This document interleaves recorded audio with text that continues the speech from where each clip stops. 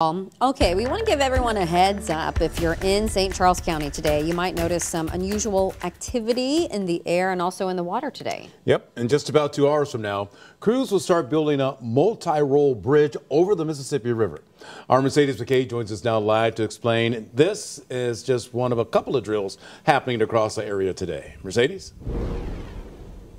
Rennie and Michelle, that's exactly right. So emergency drills will be happening here in St. Charles County and in downtown St. Louis. Right now we're at the regional airport in Portage de Sioux, and in just 3 hours from now, around 8:30 or 9 o'clock, crews will start building a temporary bridge over the Mississippi River, which is right behind me. Take a look at your screen now. This is view of the area from our Skylens drone. The purpose of the multi-role bridge is because it can be used during earthquake recovery or when bridges are damaged. Drills will include load-bearing helicopters to set up river crossings for vehicles and equipment on the river.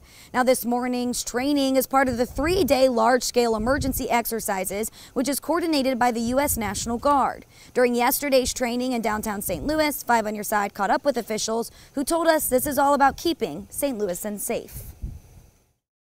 We get to practice locally and even with some of our state partners on a regular basis, but it's less frequent that we're able to partner and exercise and train alongside of our federal partners. So this was a really good opportunity for us to do that, and we're happy that they're able to come to St. Louis and do this alongside of us.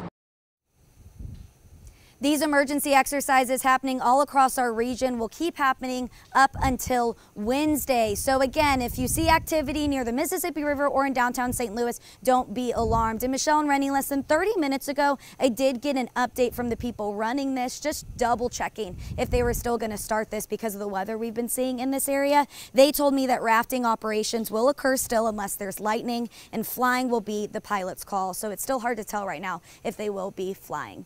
Live in St. Charles County, Mercedes McKay, 5 on Your Side. Thank you, Mercedes.